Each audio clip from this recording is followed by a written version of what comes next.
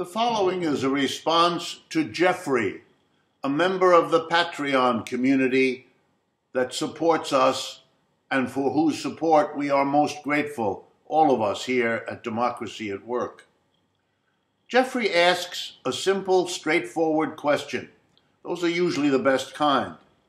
He asks whether there's ever been a comprehensive study of what mergers and acquisitions, as they are called in the capitalist world, what they have achieved.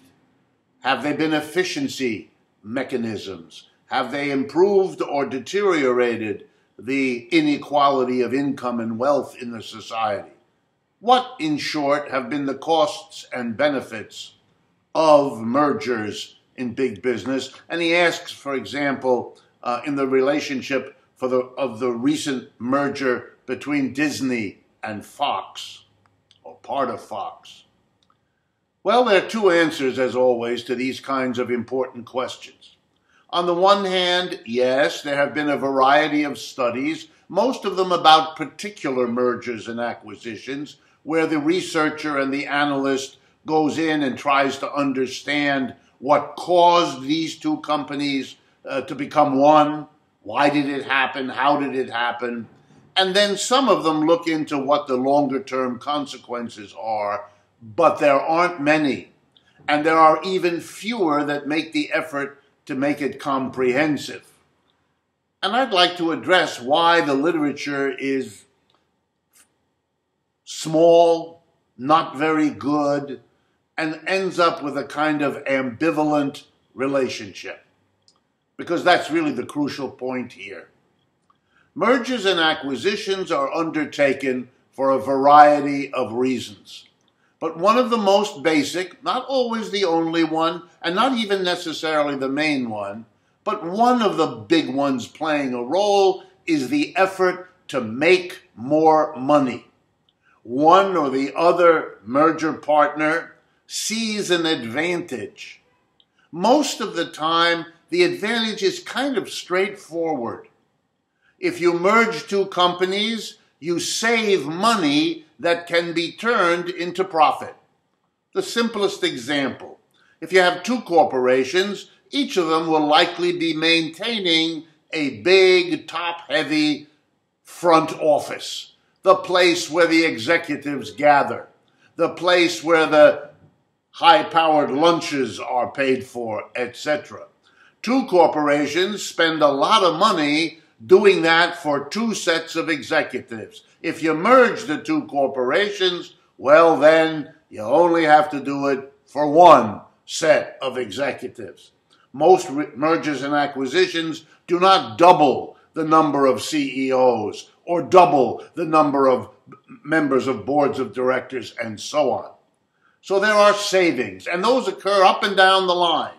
You can save on your fleet of trucks. You don't need twice as many trucks. You can get more out of one set of trucks, and you can sell off at least part of the other set of trucks. And the same is true of your computers, and the same is true of your office or back offices, of your factory space, of your machinery replacement, and you go on and on. In other words, profit can be improved by the savings accomplished when the two companies get together.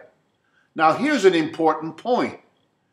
The justification for mergers and acquisitions is always, oh, we will save on costs, but we'll pass those savings on to the consumer. Well, most of the time, that does not happen. Those savings were attractive precisely because they would go into profits. So what the one company that emerges out of two wants is to save, that's sure true enough, to lay off large numbers of workers, to sell off equipment that is duplicating other equipment that they don't need double of anymore. But they're not doing that in order to do a lovely service for the consumer. Of course not. They're doing that to boost profits. Now they may, for public relations purposes, cut the price of output, perhaps to compete with another company. But that's a byproduct. That's a maybe. That's a if we have to. but it is not an intrinsic part of mergers and acquisitions. They're about profits. They're made by the people whose job it is to maximize the profit of the company. It's not their job to take care of the mass of employees, and it's not their job to satisfy consumers. The bottom line is the profit, and that's what's going on. You also have mergers and acquisitions, which are undertaken for a different reason, even if the prospects of more profit are dim.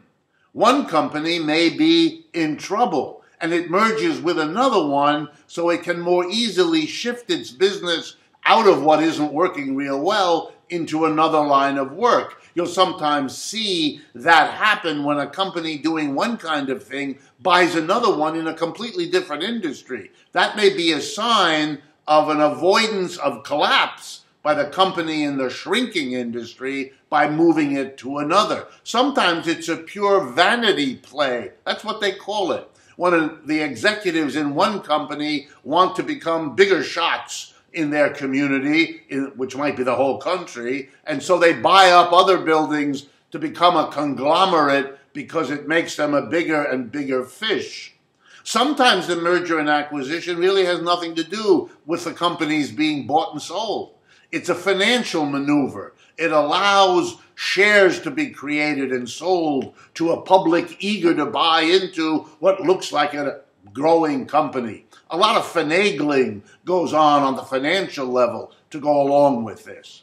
But there are some basic conclusions you can draw. Mergers and acquisitions are moves made by big companies to become bigger.